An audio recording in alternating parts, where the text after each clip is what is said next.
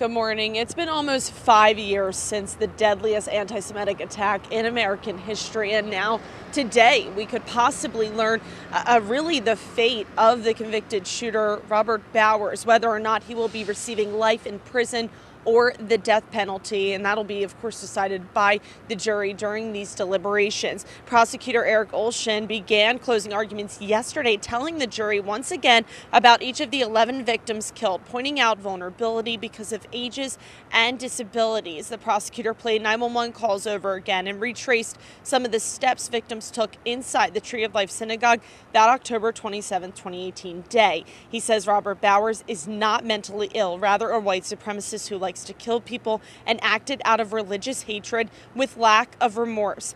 Now, the defense attorney for Bowers, Judy Clark, told the jury they can't relive the horror that happened that day. She says instead they must make the right decision going forward, which she says is life for Bowers. She says Bowers was mentally ill as a child, and as an adult he committed these crimes with a serious mental illness, then asked the jury, quote, "Is that who we should kill?" Now, again, these deliberations set to happen at 9 o'clock this morning, and if the jury does decide to go with this death penalty, it has to be a unanimous vote. Otherwise, the judge will just impose life in prison without the possibility of parole.